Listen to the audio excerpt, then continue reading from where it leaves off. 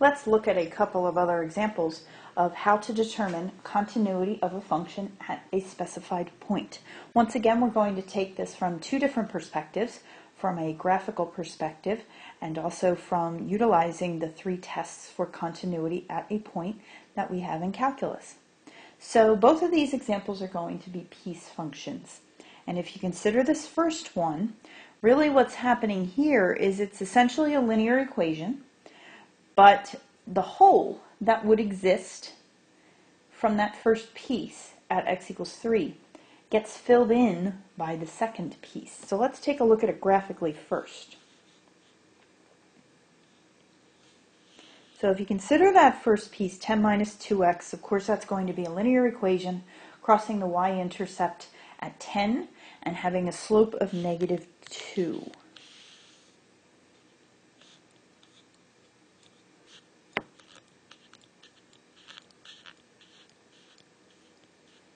So let's start by graphing that. So here's 10, and our slope is negative 2. So we'll come down 2 over 1, down 2 over 1, down 2 over 1. Now this is where x equals 3 on this next one. That's where we're going to have a hole. So right here we would have a hole, and we keep going down 2 over 1. So it looks like this. That's from the first piece. The second piece, though, states that when x equals 3, your y value is given by x plus 1. And notice that then fills in the hole. So really all you have in the end is a line. So let's take a look at this and how it would work out with the tests for continuity.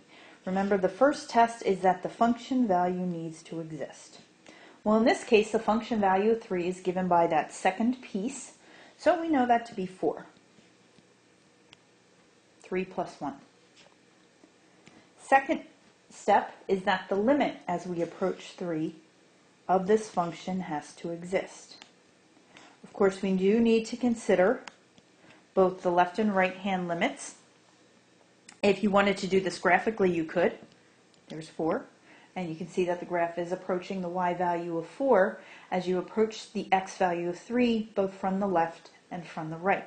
If you wanted to do it algebraically, remember you'd be substituting into the first piece, because if you're thinking of values a little less than 3 and a little bit bigger than 3, the first piece applies in each of those cases. So it's into that first piece that we would substitute 3. Remember, you actually substitute that value in itself, and you do get 4. The third test, of course, then, is that the function value has to equal that limit value, which it does in this case.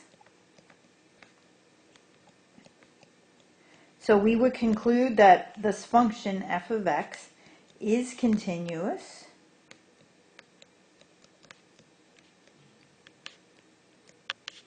at x equals 3. So let's look at another piece function. Let's start out by graphing it and checking it out that way. Well, 1 over x, we know what that looks like. That's just going to look like 2 branches, one in the first quadrant, one in the third quadrant. But where x equals 0, though, we have a y value of 5. Suppose that's 5 up there. So you can tell it's not continuous. It's an infinite discontinuity, and there's just this random point on the y-axis. So let's check it out from the perspective of using the test for continuity. So first we need to determine if f of 5 exists. Well, it does, and we're told it equals 0. Now we need to consider the limit of the function as we approach 0. Well, this is where obviously it does not exist. The limit as you approach 0 from the left does not exist, but approaches negative infinity. Coming from the right side of 0, the limit does not exist, but approaches positive infinity. So this is where that one falls apart, is at the limit step. So f of x, therefore, is not continuous